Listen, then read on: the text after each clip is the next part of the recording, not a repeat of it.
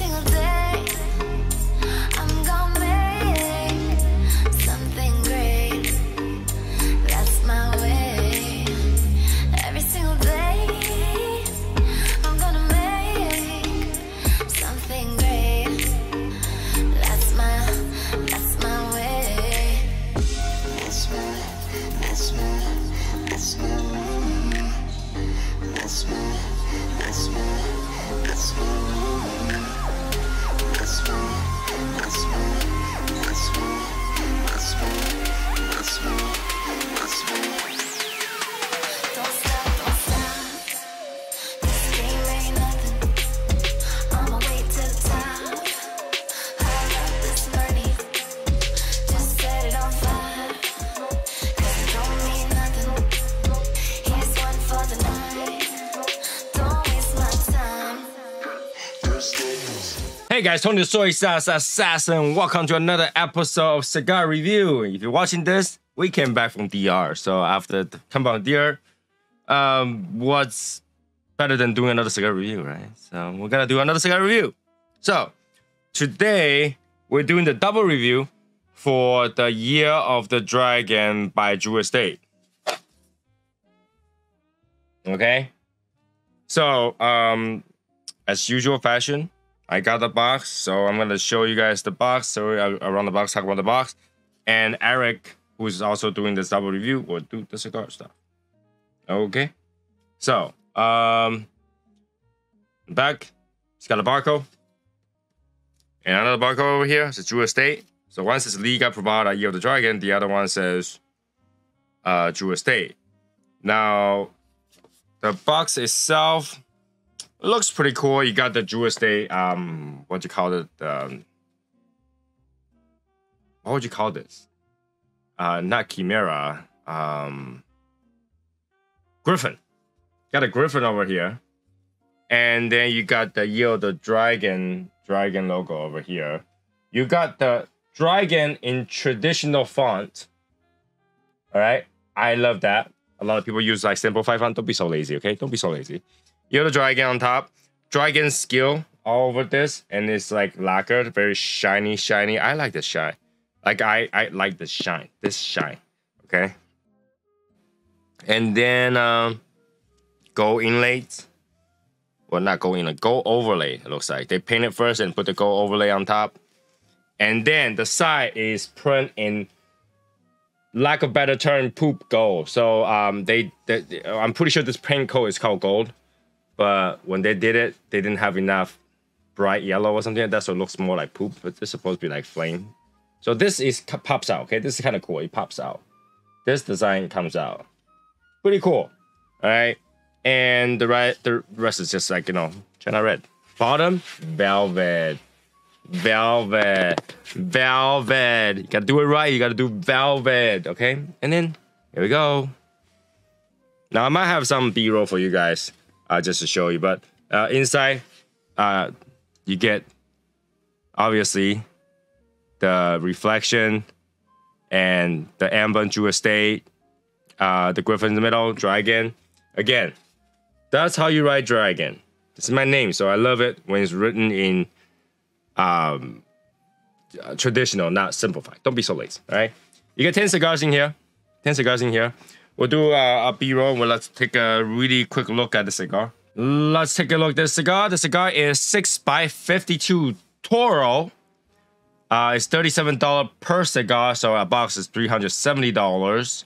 Liga Privada has been, well, Drew Estate has been releasing some the year of for quite some time now, and it's always like, you know, release the US a little bit late. So if you see this one, it's probably not available until much later, because this is a Hong Kong release right now, and eventually it will get to the rest of the state. I'm pretty sure it will. Okay, on there you see the Year of the Dragon logo, and it's written like almost like a comic written font, kind of weird, but that's the style they've been going with all the other ones too. The bottom, you get a footband, which beautifully designed, really gold, really shiny. Of course, 2024 there, and you get a dragon letter on there. Yeah, the blend is undisclosed, but based on the information here, 10 cigar handmade in Esteli, Nicaragua, which means the cigar has Nicaragua tobacco in there.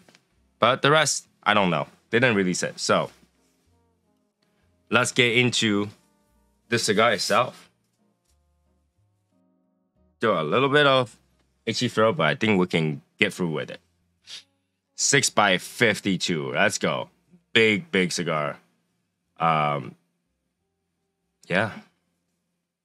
Now I just realized the cigar itself is cracked. So this had to go to the repair pile. And I just get another cigar out of this to smoke. So give me a second. It's damaged due to transportation. But, you know, cracked cap can be repaired. Not a big deal. Just get one without crack. There we go. There we go. There we go. There we go. All right. So let's start. Why am I keeping like? Okay. Sweet cedar, leatheriness.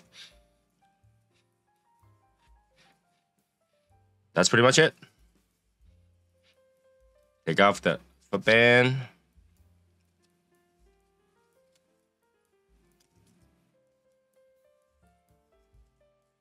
Let's see if this thing. Oh, nice. The glue comes right off. Oh, okay. A little bit pepper just came to my nose now. A little bit pepper. A little bit pepper. Ooh, that's slow. That's slow. There we go. Dragon footband. Looks nice. Jewel steak. Get to the point. Dragon skill. That makes, like, you know, Dragon design makes everything easy, man. Dragon design makes everything easy. $37 top tail though. That's quite a bit of money to go to. So, all right, let's go. Do I even have a cutter that fits this shit?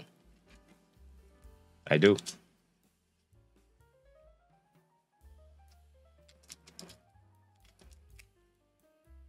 Ah, that still cracked the side a little bit. What the hell? You know what? Oh, it's not too bad, but I don't know, the moisture or whatnot, kind of weird. I want to. There is way more than enough moisture in this because it has Privada pack and stuff like that on it when I obtained it. Now, it might not like the airplane ride, but I think it's doable. I'm just trying to tape down the cap a little bit more. It shouldn't affect the smoking experience. If it does, I am not gonna deduct experience point out of this thing for simply crack and thing, because it could be the moisture here. Even though all the other cigars I smoked is fine recently, in terms of cap issues, this should be okay. All right. Just disclaimer: I don't want to take out another cigar and having to glue again later on anyway. So, cigar glue, best thing you can buy, seriously, for cigars. Especially, you know what it is the gauge is so big, and when you squeeze down, it cuts the rest.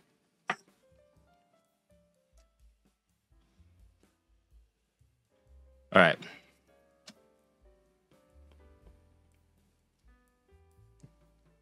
Yeah.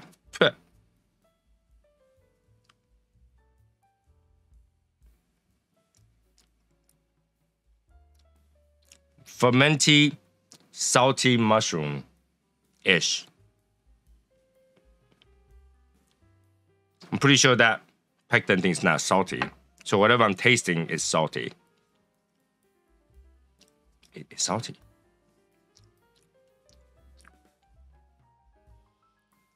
No.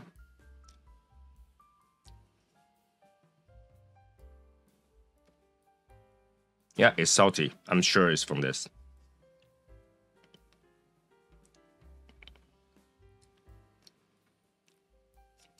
Yeah, salty. Salty espresso. I just taste that. It's weird. Oh my god. Let's go.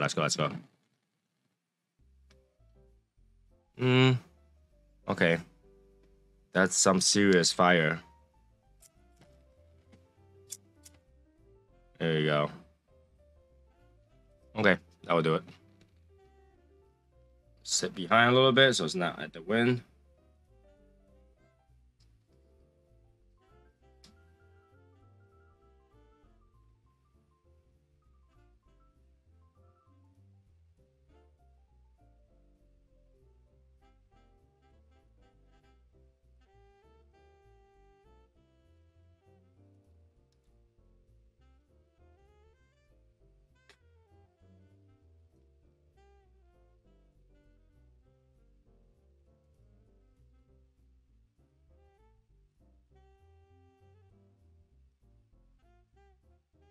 Touched me a little bit. Holy shit, I thought it was gonna burn me.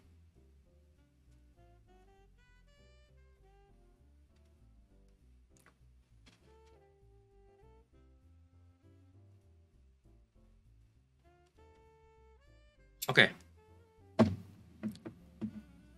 Fire is strong, yo. Big cigar. I thought it was gonna burn me. Okay, anyways.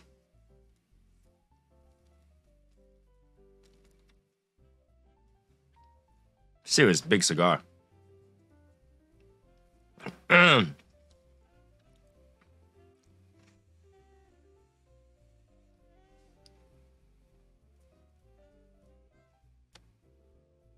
Smoke output is good. Salty mineral. And when I say salty, it's not that like the whole thing is salt. It's like bits of salt, like a dab salt kind of thing. It's weird.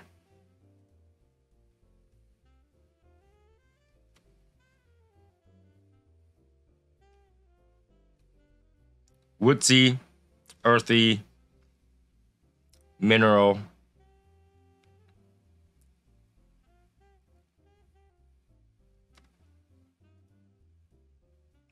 A little bit of pepper with spice. A little bit of spice.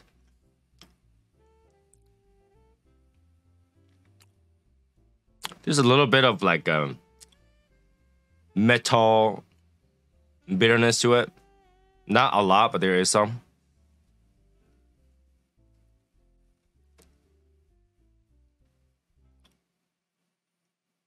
There's a fermentiness to it. Fermentase. All right, so I'm gonna smoke 1/3. I'll be right back. All right, so we're at 1/3. It's burning a little wonky. I had to fix it a few times. But like I said, I'm not gonna give it too much trouble on that one because for some reason it's not burning well today. The flavor is like a woodsy, mineral, earthy, a little bit spice, a little bit musty. Not a bad cigar, but not yet shine type of a cigar. I did try to look for some more information. I think the wrapper is a Connecticut broadleaf, which kind of does have that characteristic. But it's not punchy. It's not punchy. The strength right now is roughly hitting medium. Medium? Not crazy right now. It's about medium. So, in terms of first, third impression, I think it starts out very slow. It's a very slow going cigar right now. I was keep smoking it, and then I was like, when's this gotta get to first third? Because it's a big cigar and it takes a while. And, you know, obviously the wrapper is not really helping. So I was like, when's it gotta get, going? So before I know it, I finally got the first third. Figure I'd give you guys an update. It's not crazy right now. We'll see. Once it hits the sweet spot, somewhere in the halfway through, maybe it'll get better because it has potential to have a lot of good notes. It's just waiting on that right now. So, we'll smoke another third. We'll be right back. All right, second third. Second third we're at. So yeah, second third is the good spot. All right, second third is the good spot. So, you get hay, you get cedar, you get earthiness, you get a little bit sweetness, you get a little bit saltiness here and there. You get this musty, mushroomy taste. You get a little bit coffee, just a little bit. And I would say there's also a little bit of like nuttiness to it too. And that's pretty much it. Is it enjoyable? Yes. It's about a medium plus right now in terms of strength. Flavor. It's not punchy, but it's enjoyable. It's not punchy, but it's enjoyable. Okay. But it doesn't shine on its own either. Okay. You need like a good drink to go with it. Coke, coffee, whatever. You need something to help that flavor. Definitely needs Retro Hill. Burns fine. I don't know. Right now, I would say the flavor kind of justify the strength, but it's not celebratory kind of thing. It's like, yes, it tastes so good. Oh my god! No, it's more like no, it's not a bad cigar. It's okay. All right. Okay, you know, kind of cigar. So, and I think that's for me usually with Jewish Day cigar. All right, some of the stuff that tastes kind of good, yeah.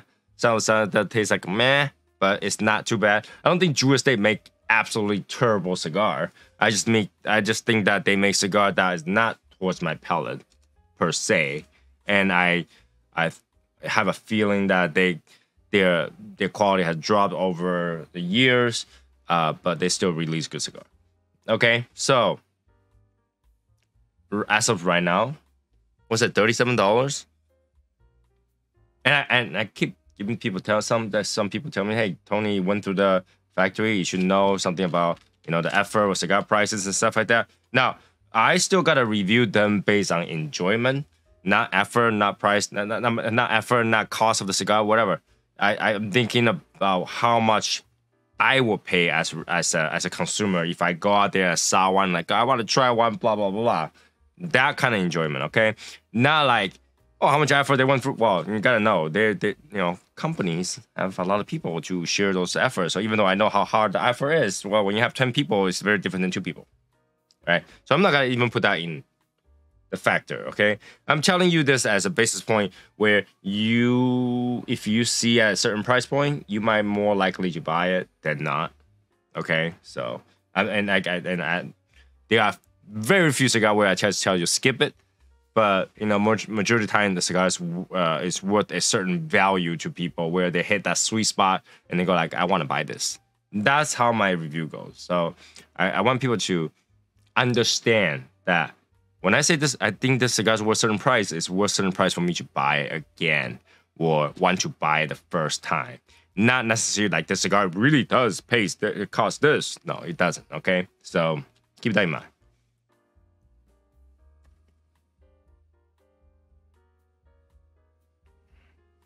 That's sweetness. Okay. Right now we're at for me. Okay, all these like evaluations for me, and take it as entertainment purposes. Okay, for me right now it's a $15 to $16 cigar, including my experience with that packaging. Okay, so $15 to $16 value to me at the moment.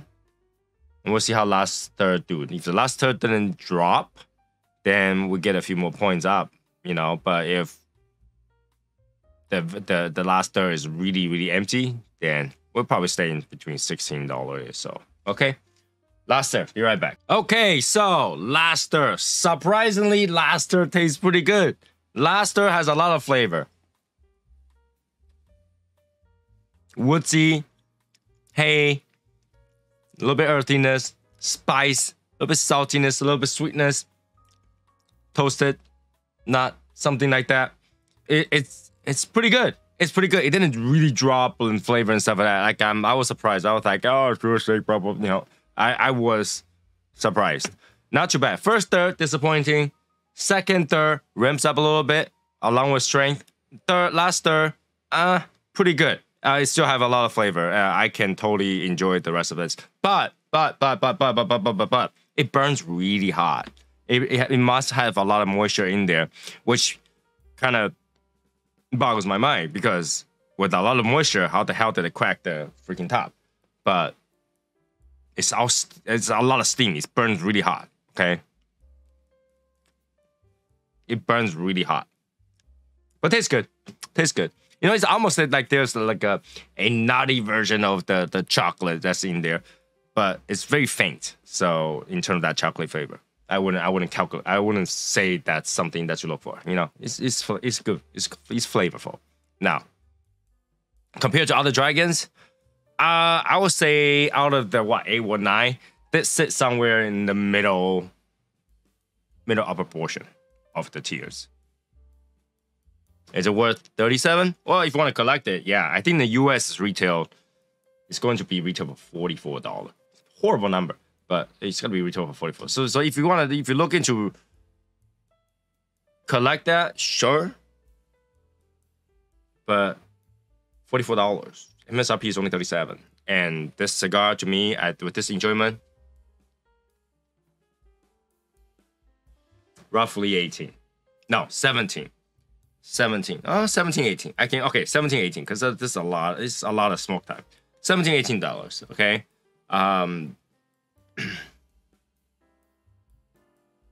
Yeah, I think I'm gonna stay at that number. $17 to $18. I'm gonna stay at that number. I think that's the that's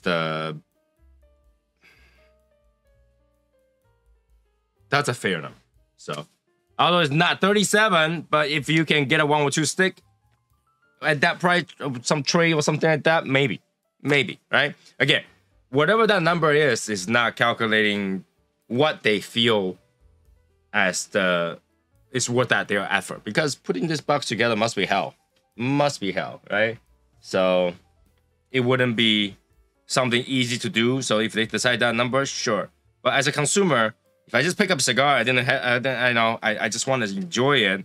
How much is it worth it to me, right? There's always two sides, right? For example, Apple want to sell their phone for $1,000, and you bought the phone, and there's a lot of function that doesn't work. It made you feel like it's $500. They still gotta sell it for $1,000, but to you, it's like, I wish I can buy that phone for $500, and which will, eventually, if you wait long enough, it's $500, right? So it's like, put that in perspective, right? Put that in perspective. It's not saying that it's a bad cigar or good cigar.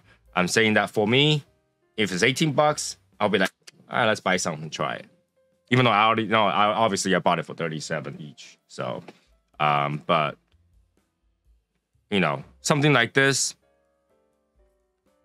is limited edition. Limited edition things tend to cost more. I'm just telling you what it would be worth if I was to smoke it. Right? Personal opinion, okay? So yeah, that will be it for this particular review. Make sure to watch Smoke One if you have one, version of this review as well. Let's see what he liked. And yeah, if you like it, make sure to like, subscribe, comment, share with your friends, share your experience, listen to our podcast. We got swag, we got membership, we got Patreon. Do them up. I'll see you guys in the next one. Bye, guys.